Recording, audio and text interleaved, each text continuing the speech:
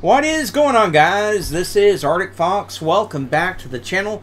Today we are shining the spotlight on yet another cold case, and this one is about as cold as it gets. Today we will be looking into the disappearance of Kay Eileen Collins, who went missing from Pleasant Plains, Arkansas on the 19th of December 1978.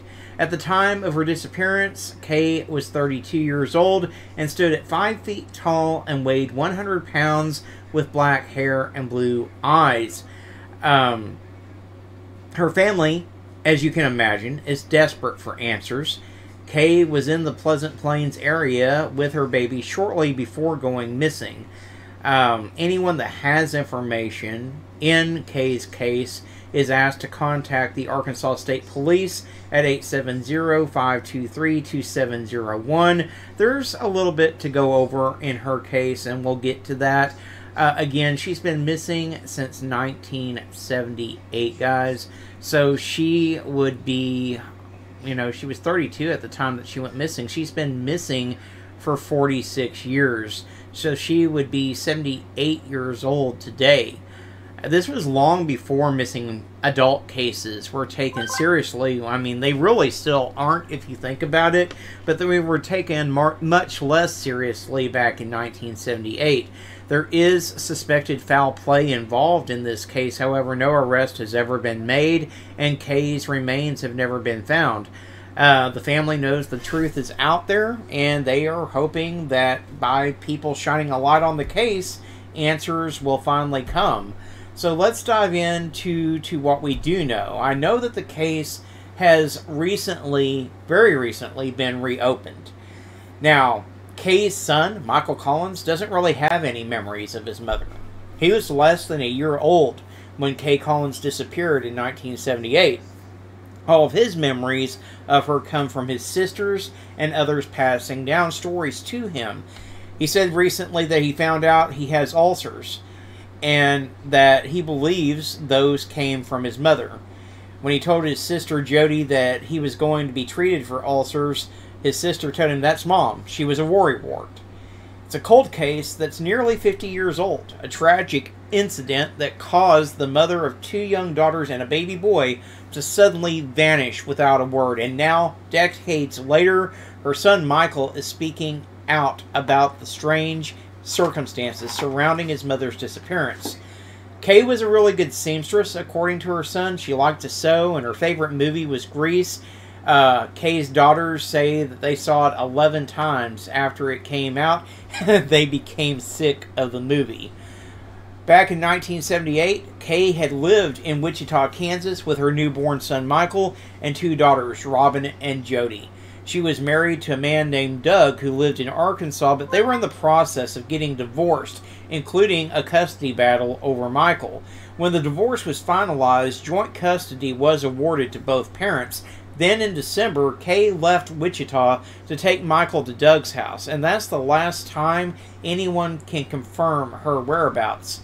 J.R. Howard, the initial investigator on Kay's case, at first thought that she was last seen in Wichita because of a phone call she made from Chivatopa to the city. But as the investigation progressed, it became clear that she may not have last been seen in Kansas, that she was actually seen in Bald Knob, Arkansas, or she may have gone to Little Rock and then maybe to Memphis. One of the claims that he looked into was that Kay wanted to fly out of Memphis, so her ex-husband drove her and dropped her off. Some witnesses claimed that that's not possible because he said that friends of hers in Memphis never heard from her, and she would have made contact with them if she was in town. So that raised a big flag that something was not adding up. The math wasn't mathing in that theory. Investigators believe that Kay is not alive, and in 1987, a Kansas judge declared the same, despite no evidence being found to support that. It keys on the witnesses, because you've got witnesses that didn't see her and witnesses that saw her here or there, according to the investigators. So right now, as far as the law enforcement is concerned, there's no physical evidence indicating that Kay is in fact deceased. Josh Heckle is a detective with the Arkansas State Police and is now investigating Kay's disappearance. He said the case has gone from searching for a missing person to searching for a body. The investigation is taking a step forward, searching places where family members think Kay's body could be, including around the house formerly owned by her ex-husband, Doug. The house is currently owned by her son, Michael. He believes if her body is buried somewhere on the property, it could be in the foundation around the house or behind the house in some ravines. The first thing he says that they are going to do is try to get cadaver dogs out there, because it's amazing what cadaver dogs can do, even on a case as old as this one. Investigators are also taking a step back, revisiting those who knew Kay before she vanished. The last time and the last person to see her alive that they can positively say is the former husband.